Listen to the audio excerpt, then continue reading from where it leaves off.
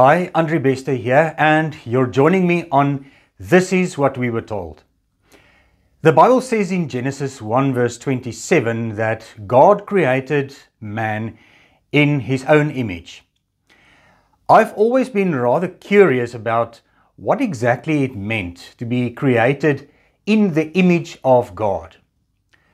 From the sound of it, being created in the image of God somehow seems to separate us from other life forms. The rest of creation was not created in the image of God. It was just created. However, we humans were very explicitly created in the image of God.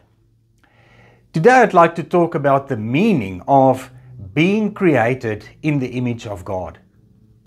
I always thought that being created in the image of God meant that we looked like God. After all, the word image carries with it the idea of a visual representation. But then, as I grew a little older and wiser, I realized that we humans all look different from one another. Therefore, the meaning of this phrase then probably ran a bit deeper than I initially anticipated. Being a believer made this riddle somewhat easier for me to deal with. Nothing requires of me to have an analyzed understanding of this phrase, just as long as I believe it. After all, how difficult can it be to say, I believe it? I suspect that the concept of being created in the image of God is a matter that many believers either do not regard as important to understand or too difficult to understand.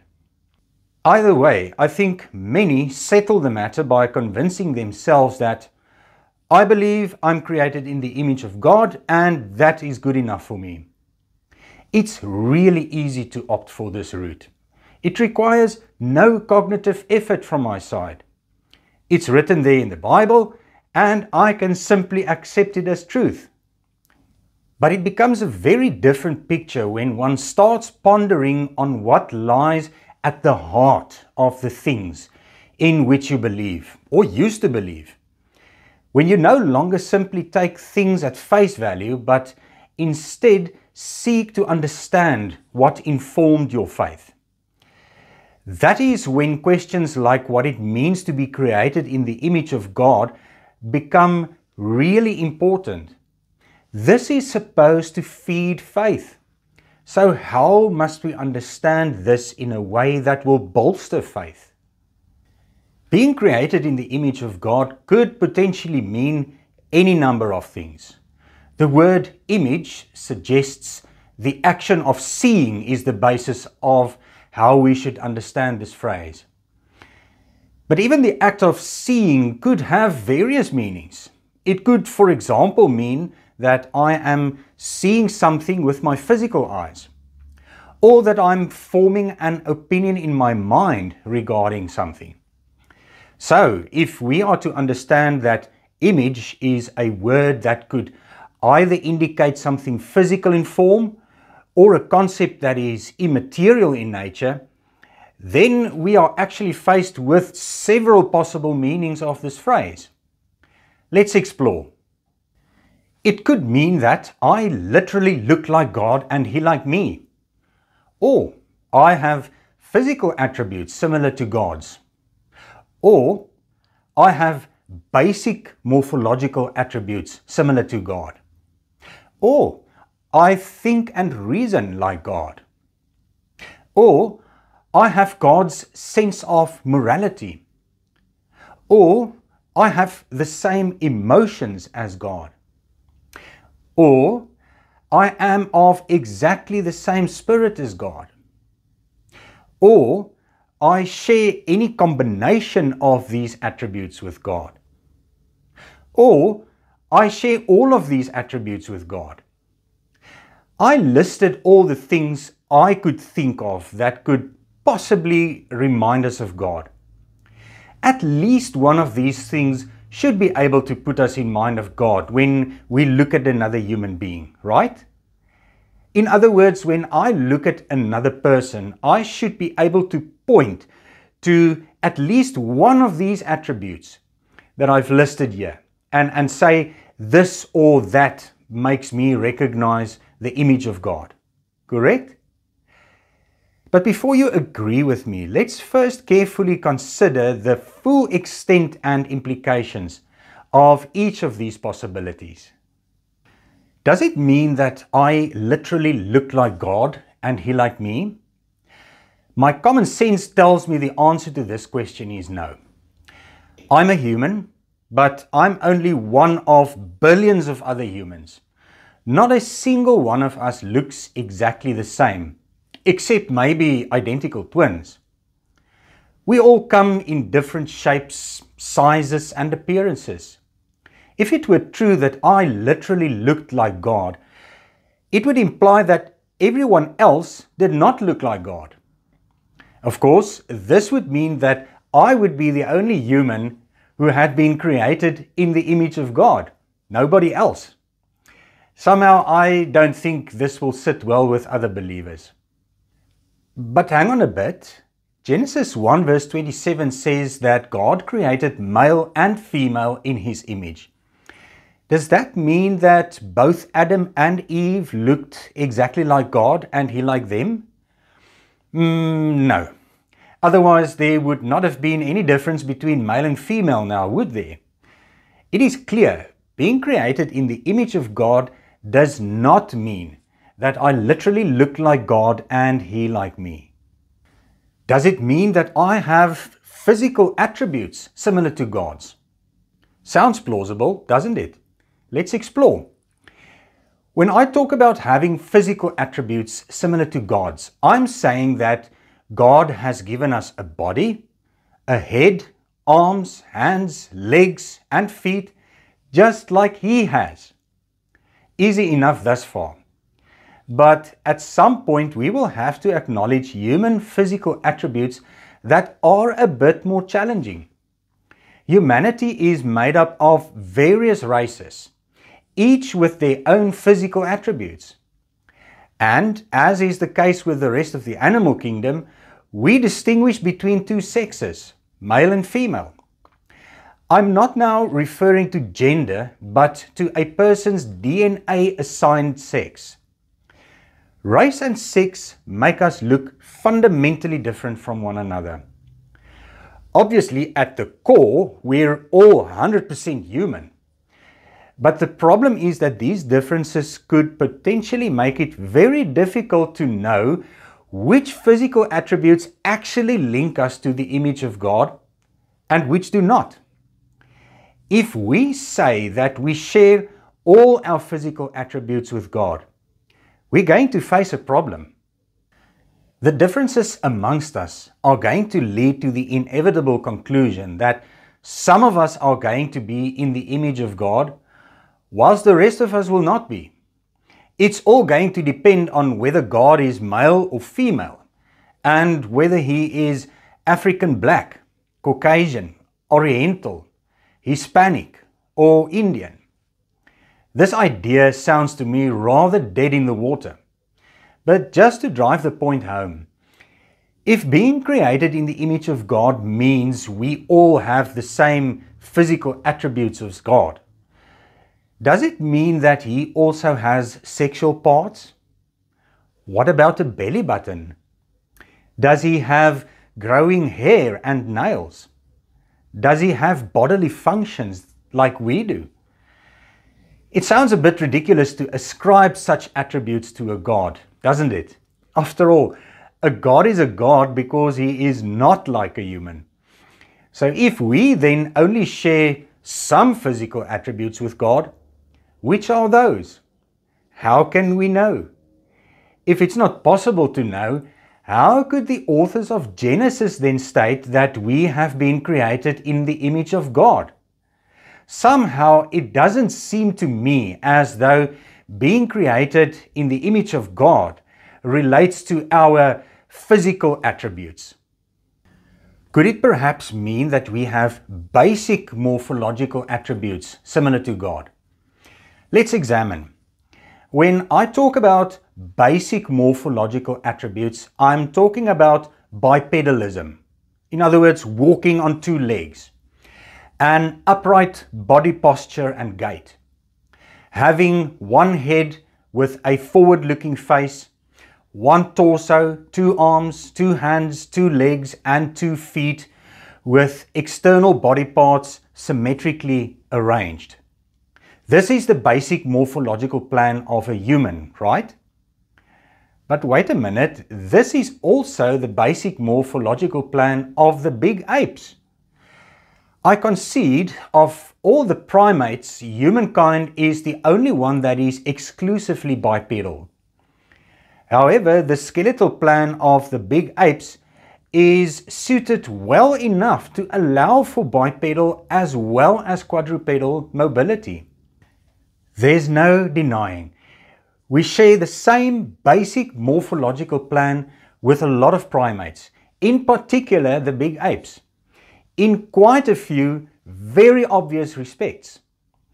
Think about basic skeletal structure, specifically our skulls, spinal cords, rib cages, pelvises, arms, hands, and legs.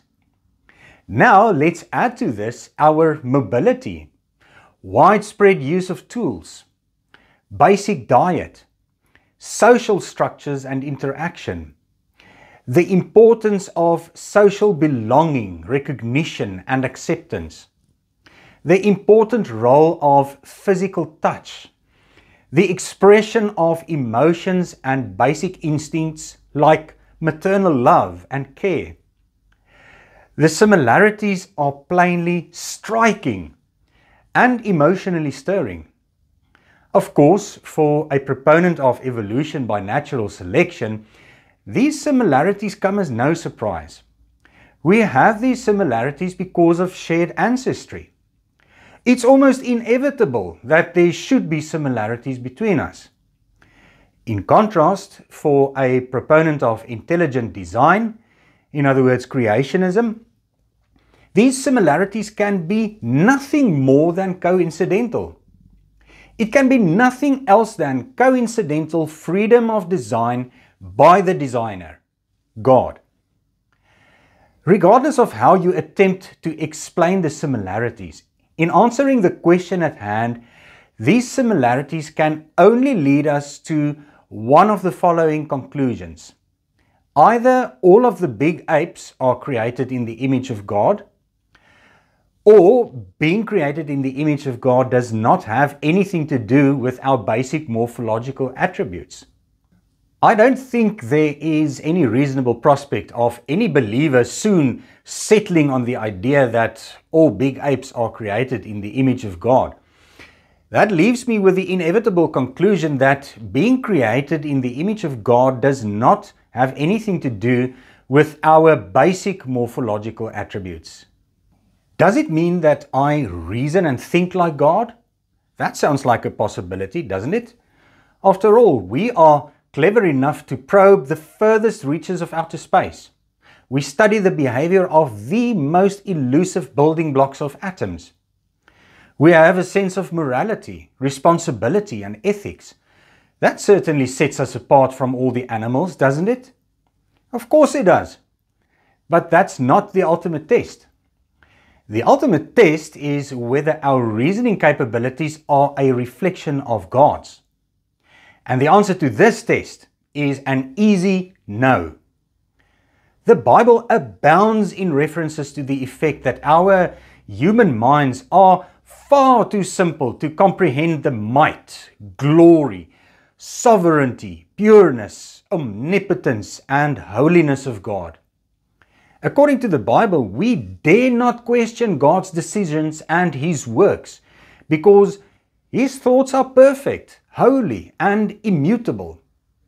In our frailty, we are simply incapable of seeing the bigger picture and understanding the higher purpose of God's divine plans. Our thoughts supposedly are far inferior to God's. There should be little disagreement. To be created in the image of God has nothing to do with our cognitive and abstract thinking capabilities. What about our sense of morality? Surely that is a reflection of the image of God, eh? After all, Christianity makes a point of it that it was God and His laws that taught us morality. Yes, this sounds like it. Sadly, no, it's not going to fly. You see, humankind has been around much longer than any religion or God book. We've been determining our own morality for over 100,000 years before any of the gods of the modern world made their appearance. I have no doubt that God books like the Bible would have influenced a lot of people's conceptualization of morality. But this would only be true for the last 2,000 or 3,000 years of our existence. To say that we got our sense of morality from God is going too far and is simply not true. After all, will we suddenly start killing, stealing, and raping if we were to discover that the Bible was wrong after all? No, of course not. We will continue conducting ourselves in an orderly fashion. We determine our morals ourselves, and those morals are essentially based on how we would want other people to treat us. Besides, according to the Bible in Romans 3, we are so morally corrupt that we all fall short of the glory of God. No, this does not bode well for the idea that our sense of morality is reflective of the image of God. Oh, but wait a minute. Maybe being created in the image of God has something to do with the sinless state in which Adam and Eve were before the fall of man. That could be it. Oh shucks, but wait, that would mean that everybody born after the fall of man were not created in the image of God. And we still sit with that pesky Romans 3 problem. No, it seems our sense of morality does not have anything to do with the image of God. But could it mean that I have the same emotions as God? There are quite a few texts in the Bible where we get a glimpse into God's own emotional disposition. God has expressed satisfaction, rage, disappointment, joy, jealousy, and even sadness. So it is possible that we have this characteristic in common with God. But then we must concede that the ability to express and experience emotions is not something unique to God and humans. All animals with a level of intelligence display emotions. And this is not some wild guess, it's pretty obvious. We all experience happiness, sadness, despondency, jealousy, rage, joy, contentment, boredom, disappointment, and longing. Emotion can tell others so much about our state of mind, even when we're not saying out loud what we're feeling. Emotion can also reveal a lot about our own inner strength. So much so that I think some believers will prefer God to be above certain emotions. Just think, for example, about emotions that might attest to vulnerability or weakness. For example, fear, uncertainty, pessimism, or suspicion. Does God have these emotions? I guess not. Otherwise, He might appear limited in His abilities. So even on an emotional level, it does not seem as though we've been created in the image of God. Does it mean that I am of the same spirit as God? The answer to this question is not as obvious as believers might think. What does spirit mean? In all my time as a believer, I've heard the most inventive explanations of how humans have a body, soul, and spirit. How each of these have a unique characteristic and function, completely distinguishable from the others. None of this has ever made any sense to me. In my own mind, I always reasoned that I have a physical body that is perishable, and then there is the real me, the spirit being who inhabits this perishable body, who is conscious, who thinks and reasons, who experiences life and feels and expresses emotion. Never has any explanation of the difference between spirit and soul made any logical sense to me. But knowing the difference does not seem of any use in dealing with our question. What does seem important is that my spirit is the essence of my life and it comes from God. This seems to me to be a key principle. My spirit came into existence when I came into existence. Apparently, it is eternal in nature and is autonomously alive. Now, this is a very interesting thought. It tells me that the real me does not require a physical body to remain alive. In my current state of aliveness, my physical body supposedly is merely a temporary dwelling for my spirit. In this way, my spirit is bound to my physical body, and this bond apparently is severed when my physical body dies. Now, if this is true, then I really don't understand why it should be necessary for us to have physical bodies when the real us are spiritual beings. Or am I missing something here? Never mind, for the sake of argument, I'll accept for now that the real me is a spirit, housed in a perishable physical body. So when my physical body dies, my spirit, the real me, is set free and continues to live whilst my physical body decays. My spirit continues to be conscious, self-aware, cognitively engaged, and integrated in a community of fellow spirits who are equally connected to one another and their spirit world surroundings. My spirit continues to express and feel emotion. In short, my spirit continues as if I've never died. In fact, I think it experiences aliveness more intensely because it has been freed from the shackles of my imperfect physical body. Now, if this is anywhere near close to an accurate description of what my spirit is, I think we should already be experiencing a good part of this perfect state of immortality in our present lives. After all, the real us are spirits. And these spirits are already alive in this present world. Let me explain. If it is true that my spirit, the real me, does not need a physical body to remain completely alive and conscious, my spirit should continue feeling alive and fully conscious even if my physical body were disengaged. How does my physical body become disengaged? Simple examples: sleep, or undergoing general anesthesia. When my physical body is disengaged through sleep or general anesthetic or even a massive blow to the head, I expect that my spirit should remain fully conscious and functional without skipping a beat. The real me should be aware of the spirit world alive all around me. The only problem is this: I've never had this kind of experience when asleep, nor when I received general anesthesia.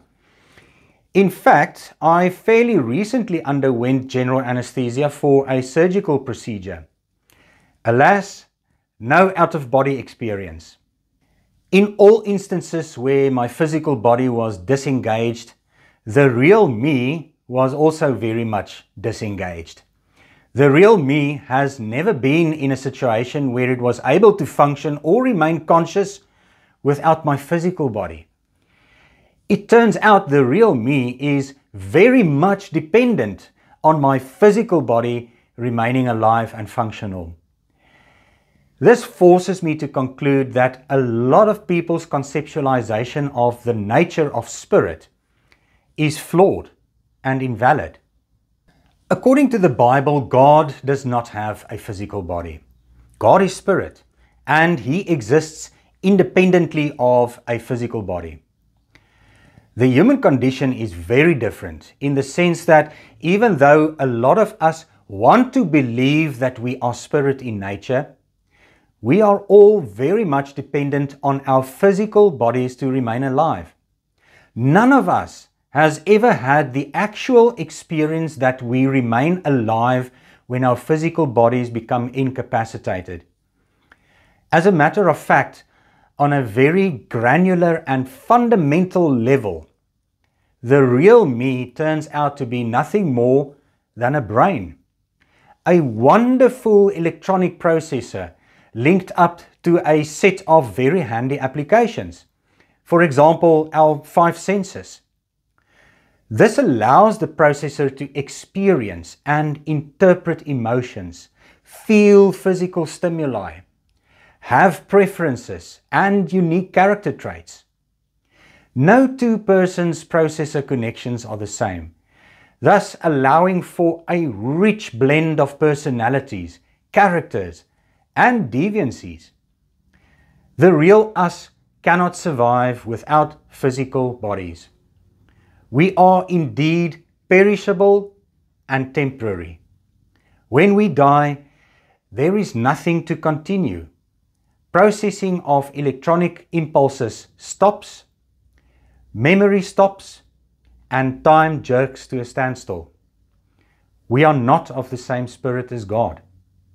Of all the possible explanations of what it means to be created in the image of God, nothing seems to offer any reasonable and logical solution that could explain how we look like God or possess some or other characteristic of God. Not only do we not display any of these attributes in one or other combination, we do not display any of them. I fail to see how we are created in the image of God. Do you maybe know of anything that I might be missing? Please let me know in the comments. Friends, on this channel, I talk about issues of faith and religion that seriously challenged my belief in the integrity of the Bible. In 2020, I published a book on my spiritual journey called This Is What We Were Told. My book is aimed at challenging people to dare to look beyond the limitations of religious belief and to take in the bigger picture of the wonder of life. I provide some food for thought for others who might be finding themselves in a spiritual dead end and who are searching for a more meaningful understanding of the world in which we live. On this channel, I'm giving viewers a taste of the topics I cover in my book. On this channel and through my book, I aim to awaken people to the wonders of life playing out right around us, just beyond the boundaries of faith. If you're interested in a copy of my book, mail me at the address on the screen and I'll be in touch. Have a lovely day.